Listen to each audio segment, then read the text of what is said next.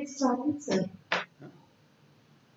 Yeah, Shuru. Huh? Yeah. Namaskar. This is Professor Y.K.Gupta, former Dean and Head of Department of Pharmacology, All India Institute of Medical Sciences, Delhi.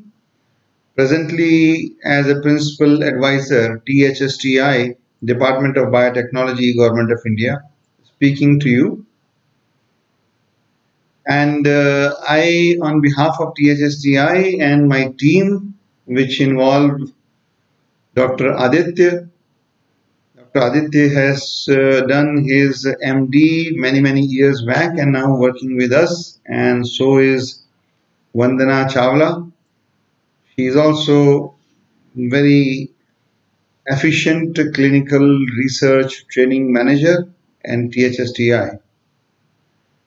If you remember, we started this series of webinar on every Wednesday and on contemporary topics of clinical research, particularly on COVID-19.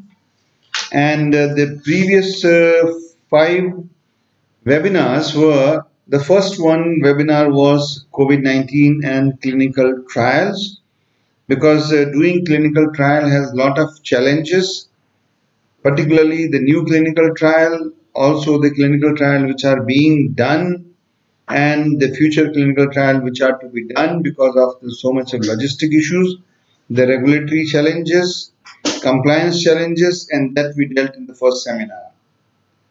The second seminar, we also talked about the pharmacovigilance, how to handle the SAE, AE, how to report pharmacovigilance cases, and in COVID-19 situation, and also because many drugs are given for the first time, many drugs are given as an emergency use, many drugs are given as a compassionate use when they have not been fully tested for safety.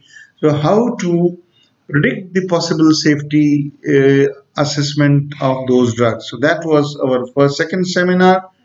And on third seminar, we talked about different ethics issues in COVID-19 trials. Lot of issues because how you do the consent form, how you monitor the patient's safety, how you do the compensation, all those issues we talked about. And one seminar we did on the devices, particularly if you know, this is the time when a lot of devices are being used, particularly PPE, including the mask and the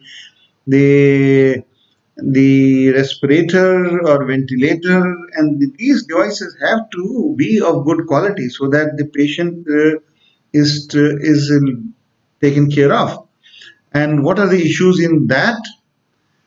That was the last issue. And I'm very happy that in every occasion more than 1,000 or 1,200 people registered and they viewed, and we were very happy and very encouraged to see the responses.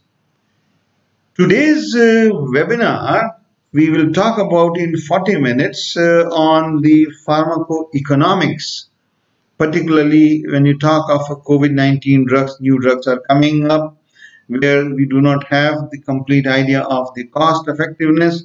But before that, I think it is important to know what is the pharmacoeconomics.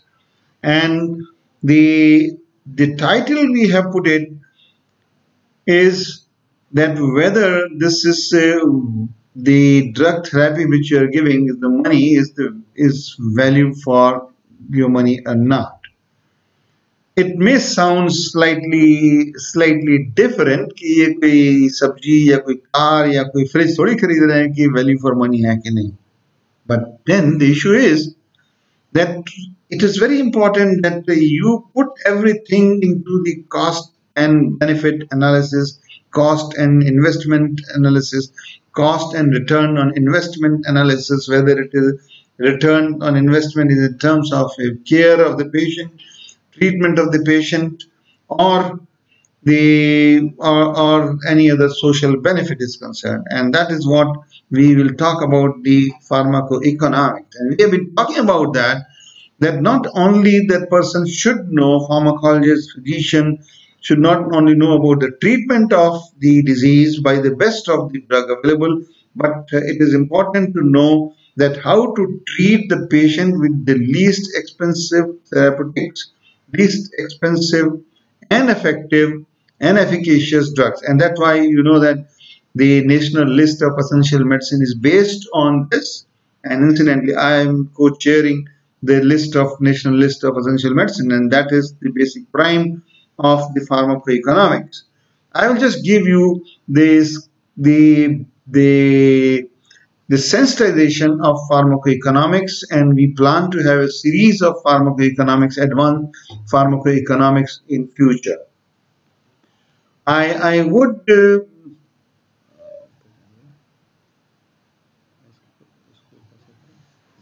not transition. Okay. Transition. No.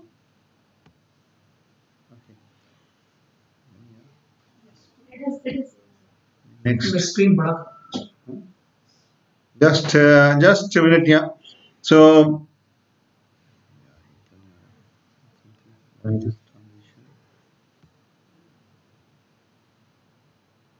Yes, I understand. We can see you, sir. It's there. It's there. No, but next. After the screen, click the screen.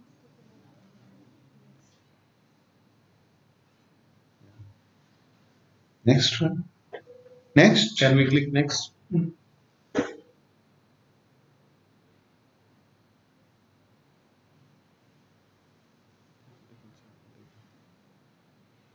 Go ahead. Now, sorry for the initial problem. I would just say, what do you understand by pharmacoeconomics? Is broadly the evaluation of efficacy, safety, and quality of life of any healthcare intervention. Now, here we are primarily referring to pharmacoeconomics of pharmaceutical product, and this is vis-a-vis cost involved in that process. So safety, efficacy, and quality of life of healthcare intervention and the cost involved in that. And this is in cost involved to patients, cost involved to healthcare system, and also cost involved to the society, because the money is ultimately going from the society as large. And what it helps it provide evidence of healthcare decision makers. It may be the government of India, it can be the state government, it can be your dispensaries, it can be your charity hospital, for optimal outcome and also for optimized healthcare resources. And this is particularly more important in healthcare, or say resource limited countries like India. And for that matter, pharmacoeconomics is also important for any rich countries also, because nobody can afford to unnecessarily waste the money. What are the broader perspective of pharmacoeconomics? One perspective is in perspective of patients, how much he has to pay and how much he gets money, how much he gets a value of it. It is also for provider. Provider means it is a doctor or healthcare provider. What does he pay? What does he give the quality of medicine for how much he charges? He cannot be a person who will charge unnecessarily extra. It has to be ethical. It has to be legitimate. It is important for society, because it is the society who will get affected if the pharmacoeconomic principles is not followed, and unnecessarily expensive medication therapeutics are given with similar treatment outcome or maybe poor outcome. Payer, who pays?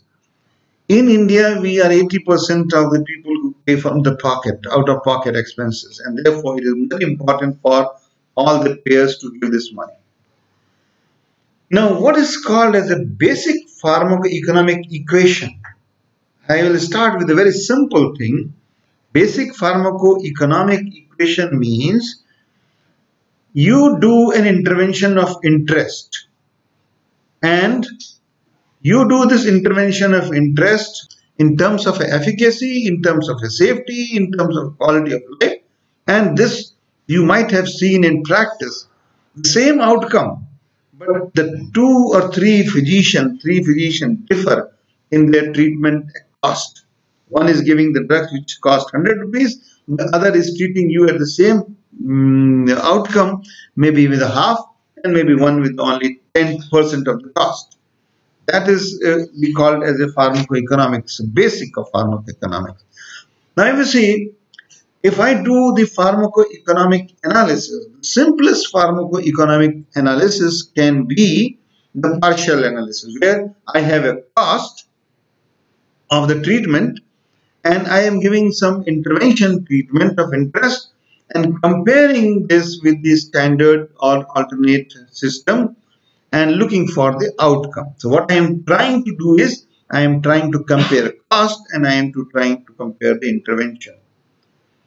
This is, for example, I am comparing two ACE inhibitors for the same outcome, reduction in the blood pressure, or some antimicrobial agent, anti-infection, or maybe proton pump inhibitor for acidity, or for simple pain. I am giving differential cost for the intervention which you are giving. The same ACE inhibitor which is costing 2 rupees, the other ACE inhibitor costing 5 rupees, and third ACE inhibitor is costing 10 rupees, and this is available. This differential is seen in the market. Up to 10-fold differential has been seen in the cost of same generic drug. Now this is the important thing, that's called as a partial pharmacoeconomic analysis, and unfortunately many of us do not do it. Many of us means many of physicians, they do not do it. Many of the patients, they do not understand it, and they think that the higher cost version of a generic or the branded is more reliable. It is not so always. So that is what the important thing is. And if you see the full pharmacoeconomic analysis, where you give the same intervention of interest versus the alternate standard care, and here you compare the outcome. Outcome means, say for example, anti-tubercular drugs. Outcome is the patient is treated, becomes free of the sputum, the chest becomes clear, the symptoms goes off, there is no relapse. If there is a malaria, how many days it takes to be fever free, how much time it takes to be the disease free, or the slide becomes free of malaria parasites. So you ultimately take care of outcome. Now this full analysis is more time consuming because you have to wait till the outcome is there. It requires resources because you have to see the diagnosis, you have to see the investigations, you have to see the outcome, and much efforts are required for that. But this is better evidence for decision making process. Sometimes just looking at the cost of the drug does not make the complete pharmacoeconomic analysis. If I give a drug for 3 days or for 10 days and I see that the patient responds better, outcome is better, then even if the cost is higher, for the total tablets cost is higher, then still that analysis would be better. Why in India pharmacoeconomic evaluation is essential? I would say it's more important in India as compared to UK, US, European countries where there is these are not perhaps the resource limited country, but even today they are adopting it. In India, 1.4% GDP as compared to 3.1% in China and USA, 8.3%. Modi government has committed now to increase this percent of GDP and to ensure that each and every part of the country has access to good health care. That is important. 80% of even today the out-of-pocket expenditure as compared to much lesser than 30%, 70% in China, and in USA they are mainly covered by insurance, and therefore we are more concerned about the pharmacoeconomics evaluation. Nearly 70% of illness are treated in private sector, though this is gradually increasing the government sector, but the private sector again has to be sensitized to pharmacoeconomics. And 70% or nearly 70% is only health insurance coverage. But now this has slightly, not slightly, but largely increased because Ayushman Bharat program, where the huge population is entire country is covered by Ayushman Bharat. Now, what is the need of a pharmacoeconomics evaluation in India? It is important to set priorities and optimize the available resources. You have a limited bucket of money in your kitty for healthcare, and you have to optimize it and you have to prioritize it so that everybody gets best of the possible care. So it is important that all national level policy making. It is also important for a state government, whether it is the state government is flooding with money or it's limited money, so that you make the policy. Institutions, whether it is All India Institute of Medical Sciences or the district hospital or the primary health center, they have their formulary, and the purpose of the formulary is that you optimize your resources. Don't go beyond the formulary unless there is a reason to so. Management, inventory control and inventory decision, what drug to be, and many institutions have therapeutic committee so that you indent only those drugs which are approved by the therapeutic committee, which should work on pharmacoeconomic principle as well as the other therapeutic efficacy and side effect concerns. At individual level, even if I am doing private practice at individual level, then depending on the socio-economic status, I am giving 100 rupees capsule to a patient who is puller. I think he will die of that drug because of starvation rather than the disease, and that's why it is very important to have the pharmacoeconomic understanding. I will just cover one important aspect. I think many of you, but I hope that most of you must know what is NLEM, abbreviation National List of Essential Medicine. WHO makes list of essential medicine. Each country makes national list of essential medicine based on my own country's disease pattern, my own country's drug availability, my own country's drug behavior, side effect tolerability and efficacy, and the cost. So if this triangle, safety, efficacy and cost, if this triangle is assessed by detailed deliberation, then we put the minimum number of drugs which can be useful to largest population segment of the country. Minimum number of drugs that is available that will be useful to largest segment of the population, not rare conditions.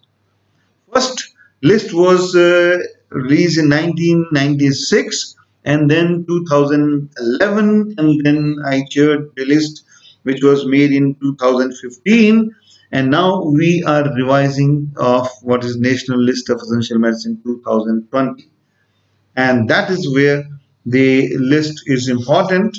And now why this is important, I'm not going, because we will have one more webinar on National List of Essential Medicine, impact on cost to the patient, cost to the country, and impact on the industry. That will be my next webinar. But here I would just talk about NLEM and pharmacoeconomics, primarily if you just see, efficacy is one, safety is another, the cost.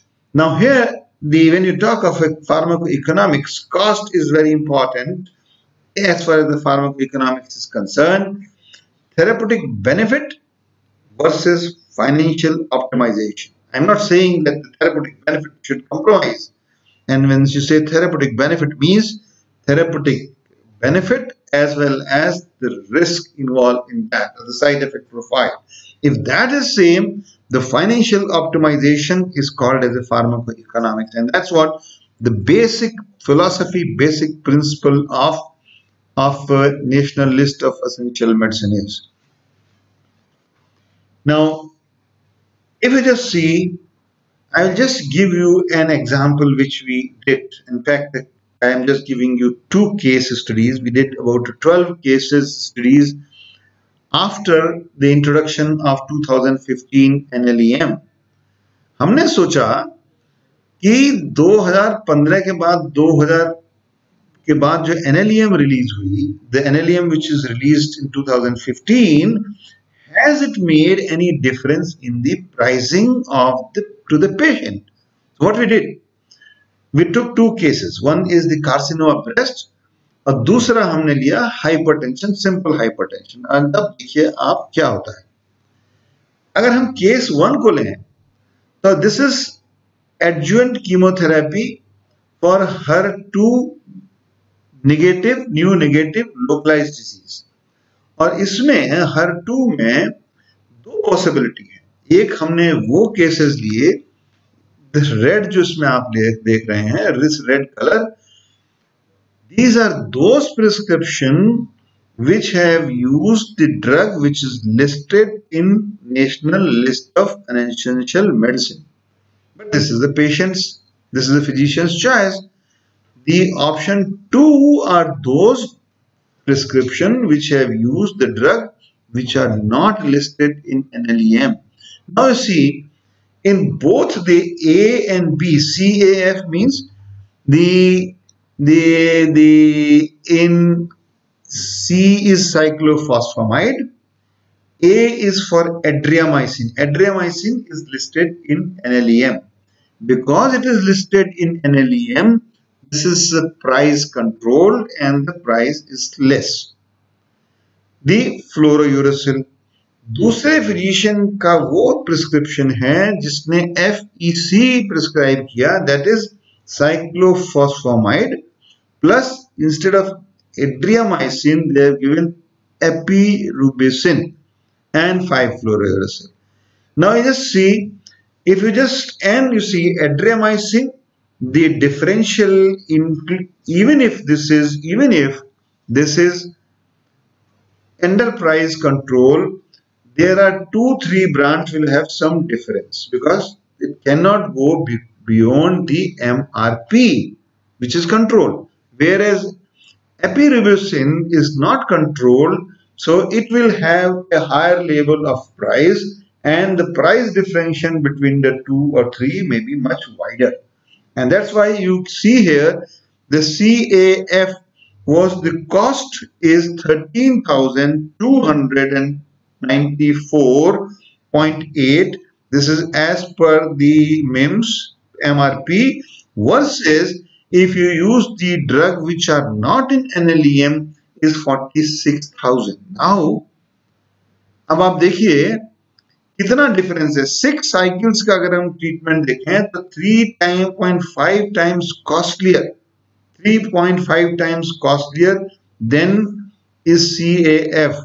And maximum difference here, when I say maximum difference, is between the green and the last one, first one bar versus the last bar. That is, the maximum difference is 37,000, and the minimum difference between the 3rd bar and the 4th bar is 30,000. Now this money is being charged from the patient unnecessarily extra with the same output, with the same outcome. And that is what simple logical pharmacoeconomic application will save this money to the patient. Similarly, if you say हम सब में से आधे लोगों को hypertension होगा शायद, नहीं तो हो जाएगा कभी-कभी मरने से पहले.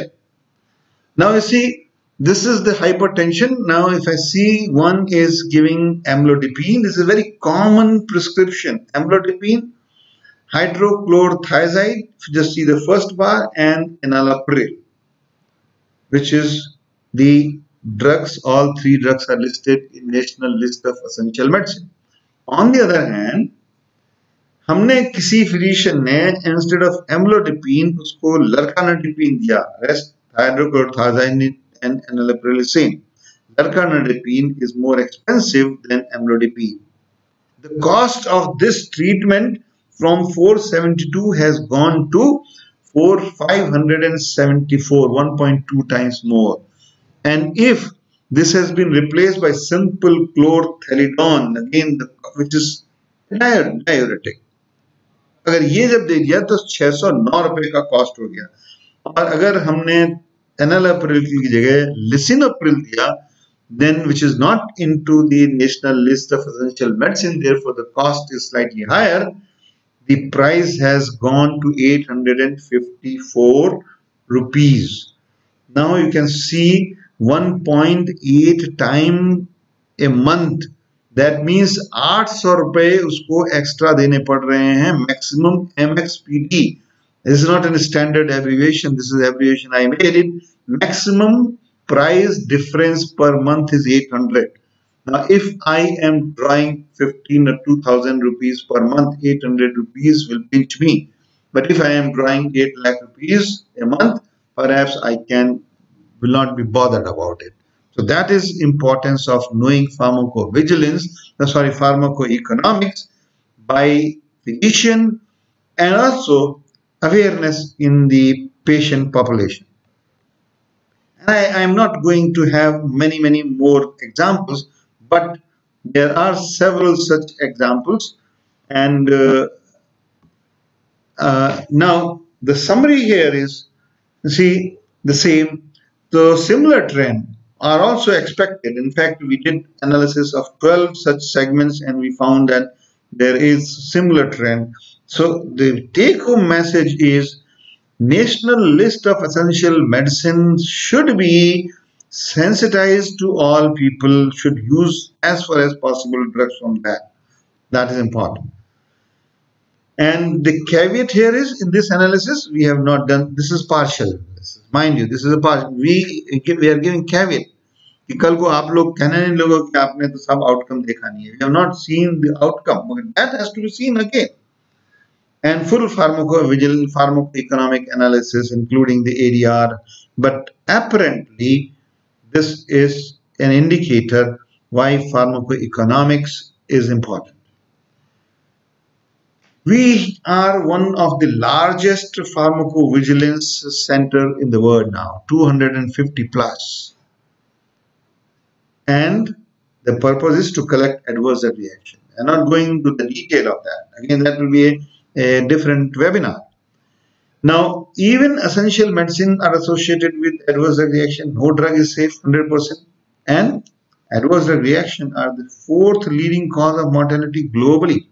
In India, we do not have data. But I believe that Indians are not rugged. Indians also suffer from the same.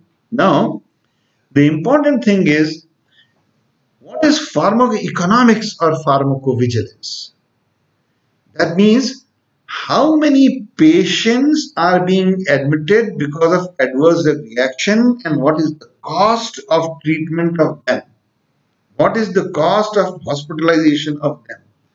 And that is called as, in US particularly, people have done the data analysis and they found the cost of adverse drug reaction treatment is much more than the roadside accident management.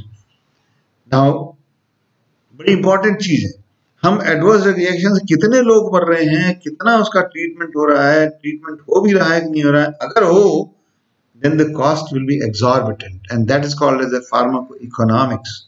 Now, so what? We have a pharmacovigilance. Now, Parliament asked, you have a pharmacovigilance program of India, commonly known as PVPI. So what? Important thing is we must see how much cost saving it has done. How much prediction and prevention of adverse drug reaction has taken place because of pharmacovigilance. How much reduction of adverse drug reaction related hospitalization.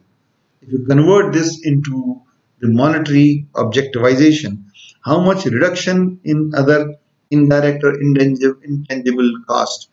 एक आदमी को allergic reaction हुआ, hospital में admit हुआ, and 10 of the relatives are around surrounding them. So that is called as a if you do that pharmacovigilance, you can save those adverse reactions.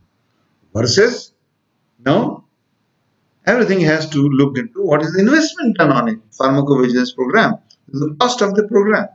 Now we have invested more than 500-600 crores rupees on pharmacovigilance program of India today.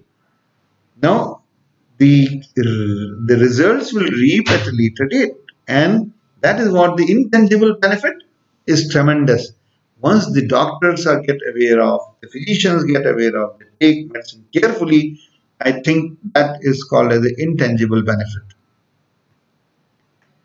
I will just mention about few things. What are the different costs involved in the treatment?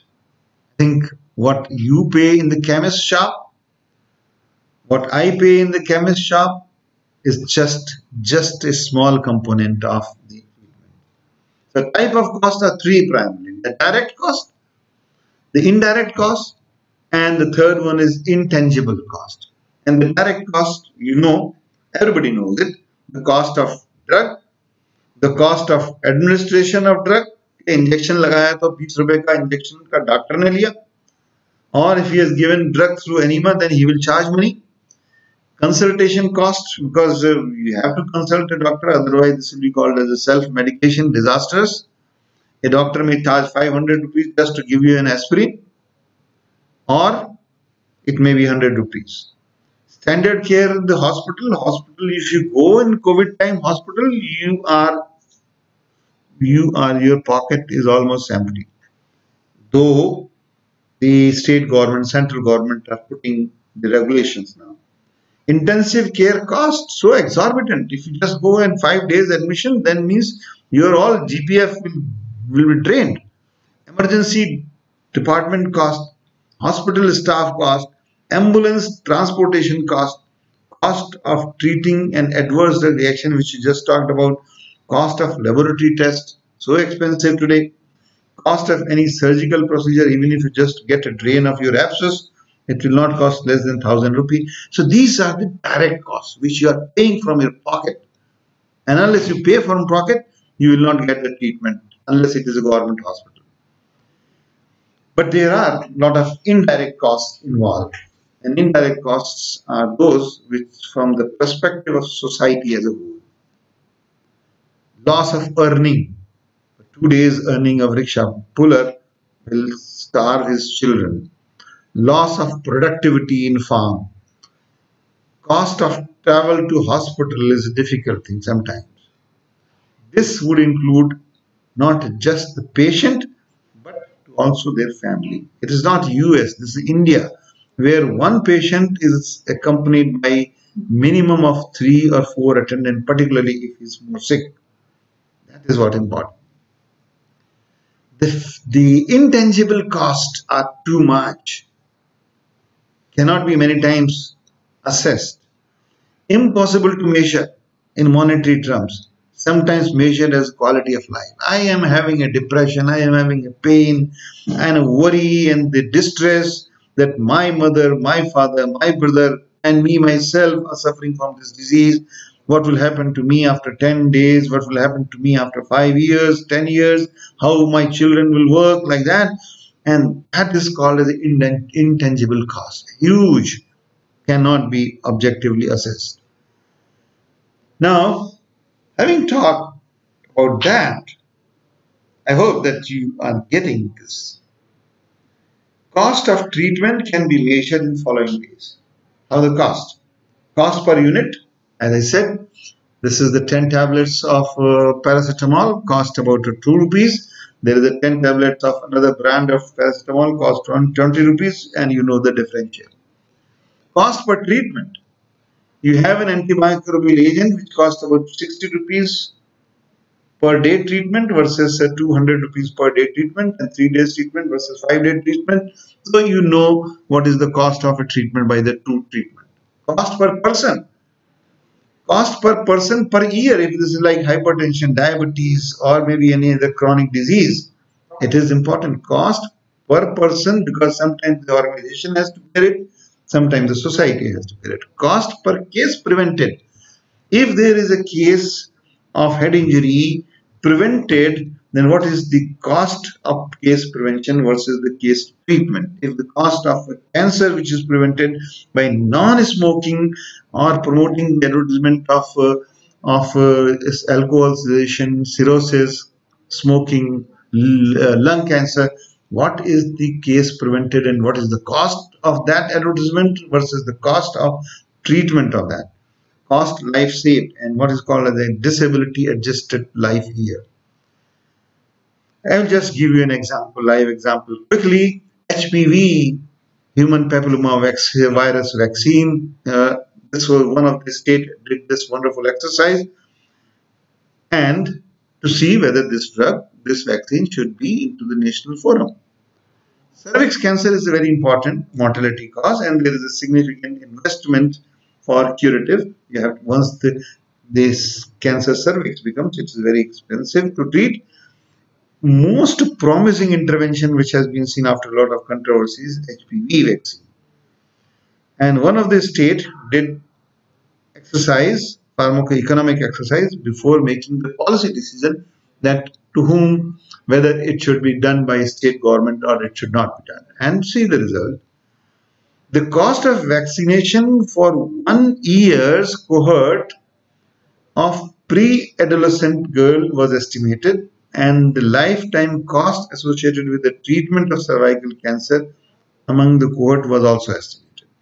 So 1 year में इसको vaccination का कितना cost है versus 1 साल में अगर उनमें से जितने को कैंसर हो सकता है उनके ट्रीटमेंट की कॉस्ट क्या है, इसका कंपैरिजन किया गया. So now the cost of treatment price is X, and other cost will be human resource for immunization, consumable syringe, vaccine, cotton, cost of vaccine storage, cost of staff training, cost of media sensitization. इस सबको मिला भी दिया जाए, and then cost of treating versus cost of treating cervical cancer, cost of radiotherapy, chemotherapy, ये सब को अगर हम जोड़ दें, then see the overall cost of immunization 1 year cohort was found to be, they calculated 13.5 crore, and cost of treatment of जो उसमें से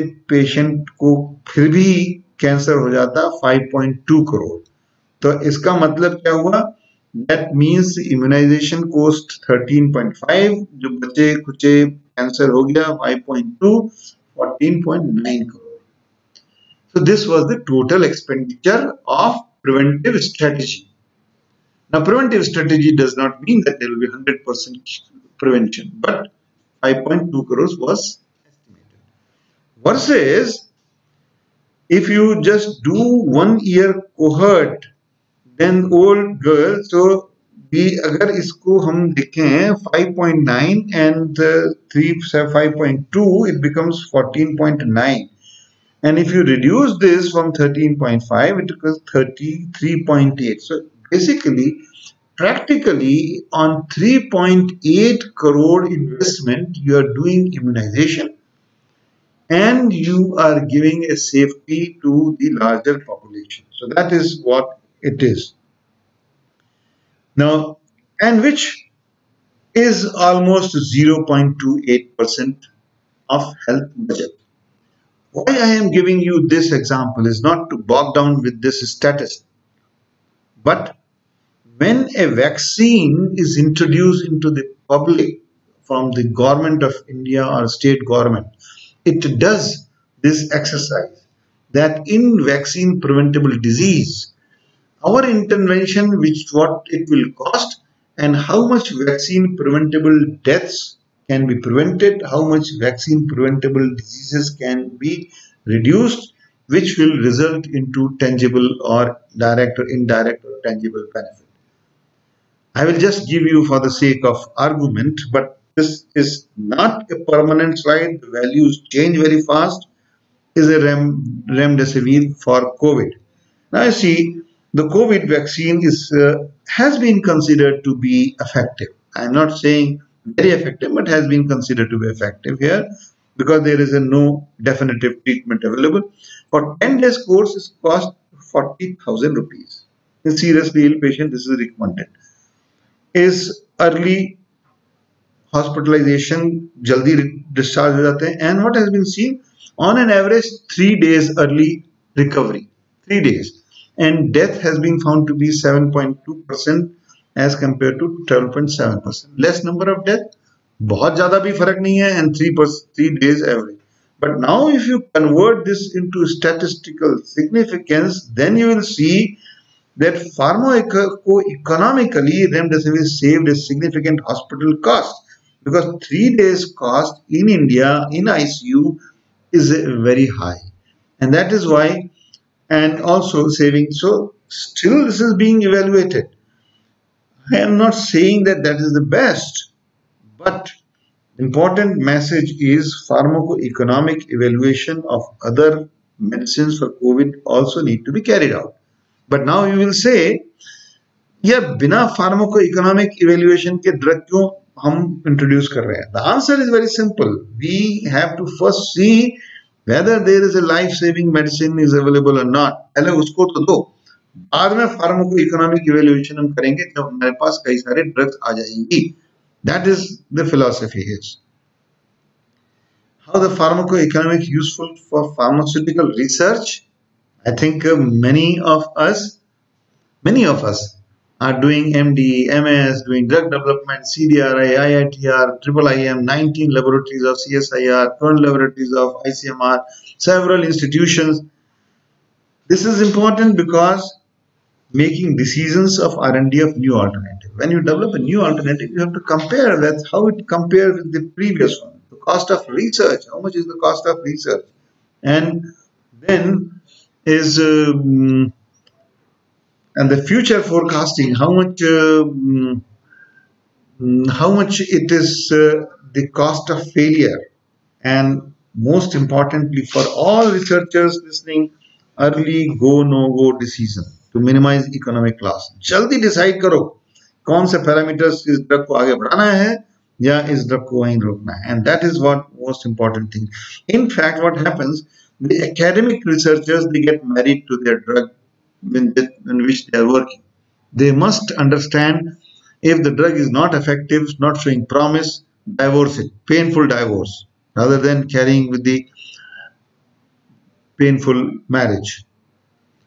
There are basically 4 types of pharmacoeconomic study. This we will talk sometime later in detail in the next seminar. One is the cost minimization analysis, other is cost effectiveness analysis, the cost utility analysis, cost benefit analysis, and we will skip these cost effective analysis, cost benefit analysis, cost utility analysis, because everything gives a different connotation.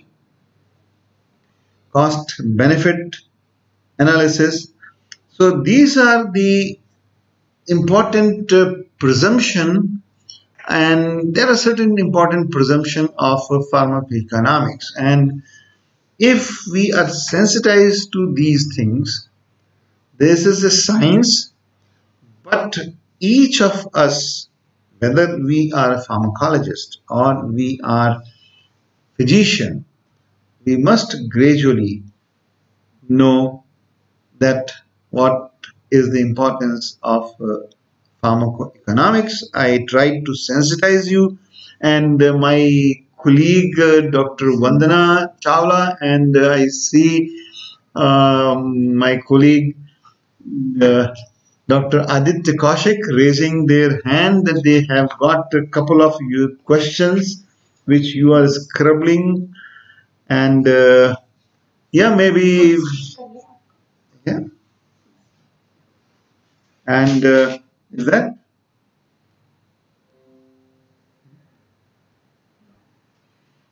Yes. Is it the screen coming? Check if the full screen is so yes, yes, Dr. Aditya, you may ask the question, though I could see, but with my glasses, but you can, I think, see better. Can you read for me the questions? Sure, sir. And thank you very much, Professor Gupta, for a wonderful, very informative and interesting talk, and for highlighting the importance of an important dimension that is economics while evaluating and comparing efficacy and safety of drugs for patients. Sir, we have received questions from many participants, but keeping in view the time, we'll only take a few of them. We feel that many of these questions have already been covered in your presentation and your talk. Therefore, we'll only take, say, 4 questions for you to provide us guidance. Sure. Sir. And I am sure that those who have sent the questions and who are sending the question, I can see we will respond through email if you have those emails to you. So the first question to you, sir, is after price control by National Pharmaceutical Pricing Authority, some drugs like vitamin C, metronidazole, and anti-snake venom were in short supply. Is there any reason for such observations? Very tricky question. I don't know whether I am competent to reply this question or not, but I will try to reply.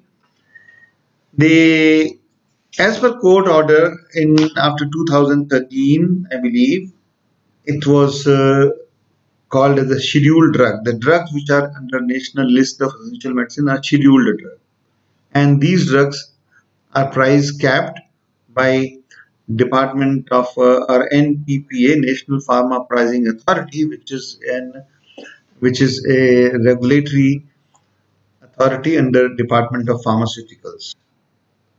Now they fix up the price based on a specific formula, and then sometimes what happens, these prices have been fixed earlier and there is no increase in the price.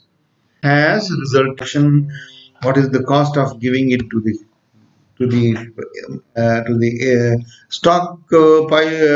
stockist, and then for the first time under para 19, the upward revision of certain drugs, I think 12 or 19 drugs were done.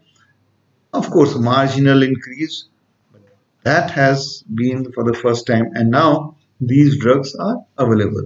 This may happen. So the take-home point is the price rationalization. I always say that it is not the price reduction which NPPA does, it is the price rationalization which they attempt for. Thank you very much, sir. So the second question is also a bit related to the question number 1. And the question is, who fixes the ceiling price of drugs in India? I said that the authority is called as a National Pharma Pricing Authority, NPPA. They are the sole authority to fix the price of nobody can sell the drug unless this price is approved by NPPA, whether under schedule, whether under non-schedule. NPPA can fix the price of scheduled drug. NPPA can fix the price under different clause of non-scheduled drug. NPPA can fix the price of the drugs which have been approved under emergency condition. NPPA or the government can have a compulsory licensing when your drug is extensively expensive and patented, and by applying compulsory licensing, Government of India can withdraw this compulsory licensing and allow an Indian firms to manufacture it at a reasonable cost. Thank you very much. We move to question number 3, and the question is, what are the challenges in pharmacoeconomic evaluations? The pharmacoeconomic evaluation we have been trying for last 10 years as train people in pharmacoeconomics evaluation to our DM students, to our MD students, and running several workshops. So first reason is understanding the importance of pharmacoeconomics. Once you understand it, then the second thing is develop the competence and capability of people to do that. And third thing, if you do that and nobody looks at it, useless. So the third thing is approach government of India, approach policymaker, approach industry, approach hospitals to use this pharmacoanalysis data. And that is what important thing is. Thank you, sir. Question number 4 is pharmacoeconomic evaluation important for academic institutes? Unfortunately, this is not done, but must. Today, where I am, either whether in CSIR, DVT, ICMR, or any ethics committee, I first ask the student, what is the cost of your thesis? Have you evaluated the cost of thesis? Otherwise, he will just depend on his guide and ask for demanding anything which he wishes. It is important that we must be sensitive to the cost which we are putting to our research. If it is responsible research, funding should not be limitation. But if it is a research, just putting extensive money without a proper justification, without proper identification of the right goal, then it is a problem. So,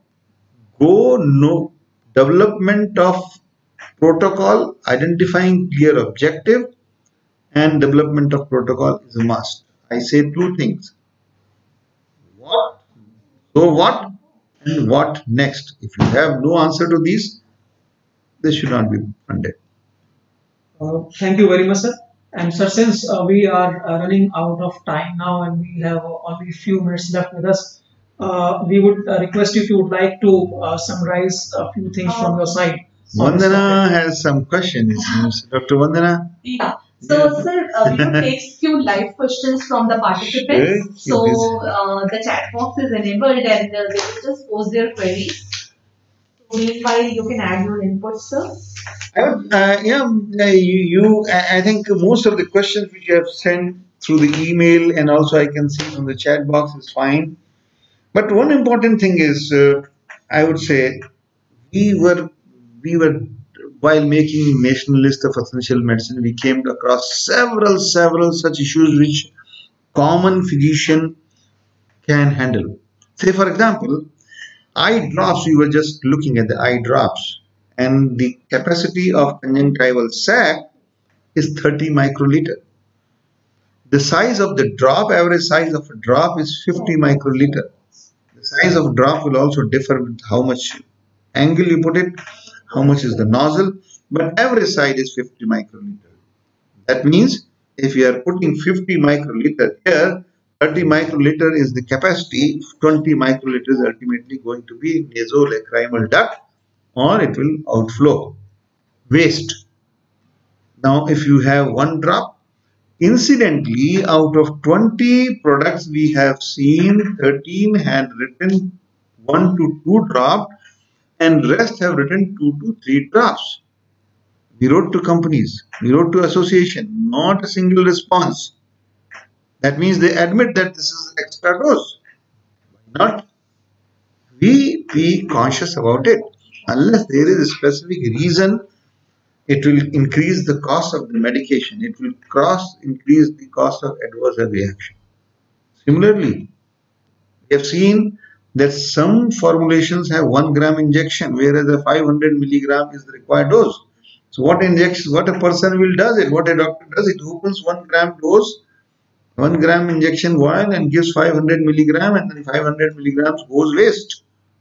Antimicrobial agent in environment, antimicrobial resistance problem.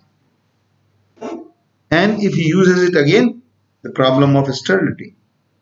This is, I think, These are certain issues which would require the understanding of all of us. Yes. Any other question? It was wonderful interacting with all of you. And at any time, if you have questions, please raise your hand. And our next webinar would be how to do pharmacoeconomic analysis, and we may flag maybe about 20 such issues which your postgraduate and you yourself, you can write a project, do those projects. These projects will be of importance to all of us, to industry, to regulator, to policymakers, and most importantly, for improving the therapeutic practice of Indian physicians. So, thank you very much. I hope you have enjoyed this pharmacoeconomics. Namaskar and goodbye. Thank you very much.